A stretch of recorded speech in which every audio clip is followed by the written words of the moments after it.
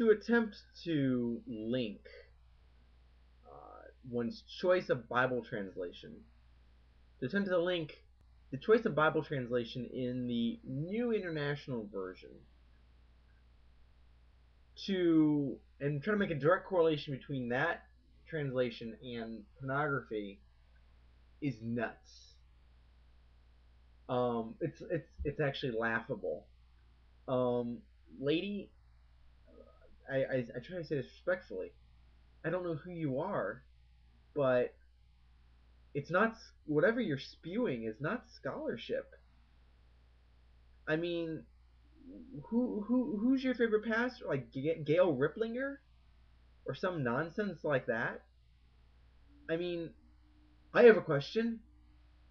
I'd be interested in knowing how many people that are addicted to pornography use the King James Bible. Well, if King James is really, really popular, and a lot of people use it, and a lot of people also look at porn, what are you trying to get at? I mean, I use the ESV as my Bible translation. So where does that put me? I also use the NIV. So where does that put me? It's irrelevant. Okay, for people that are watching this video, maybe they found my channel, they're like, what is this guy talking about? The lady who I'm sending this response to, she claimed that Robert Murdoch owns the rights to the NIV Bible. Now, I can't say anything about that. I haven't looked it up myself, but that's not my point. Her point is, she says, well, I'm just curious to know how many people that are addicted to pornography use the NIV Bible. It seems like that's a logical fallacy to try to make a correlation between those two things. Certainly, the NIV is not the most accurate Bible translation. It's just not. It's not a bad translation. It's a heck of a lot better than paraphrases like the Message. It's better than the New Living. It's better than the Contemporary English. But it's not as good as the English Standard Version. I would even say it's probably not as accurate as the Holman Christian Bible. It's not as accurate as the New American Standard, and I would even put the New King James above the NIV in level of accuracy. Now, in readability, NIV it's fine. It's good. It's better than the TNIV in my opinion. TNIV kind of mangles some translation, but that's really not here nor there at this point.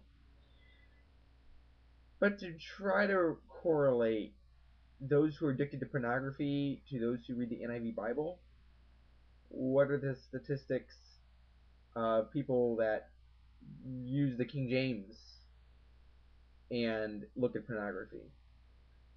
Do those matter? If it were to be found that more people, the people who are addicted to pornography are more likely to read the King James than the NIV, what does that prove? It doesn't really prove anything. It proves that no matter what someone's choice of Bible translation is, it proves that we're all sinners. We're all condemned by our sin and by our first parents' sin.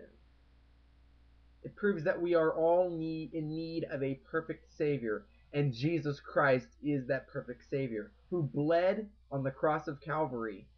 Yes, even for the sin of addiction to pornography. So, is there a correlation? Do most people who look at porn read the NIV? It's neither here nor there. It's like blaming, that's like saying, well, a lot of people who look at porn drink water. They all drink water at some point. Is that the water's fault? Is there something in the water that inherently makes people look at porn? Or Apple juice, you know,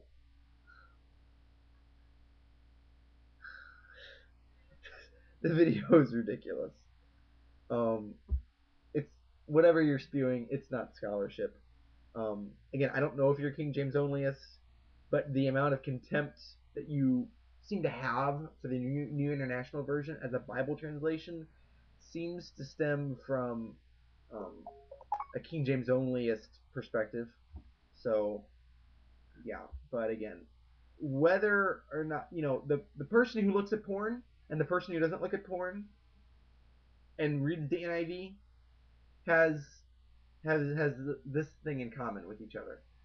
They're all sinners, and they're all in need of a perfect Savior, and they all receive forgiveness through repentance and faith in the Lord Jesus Christ.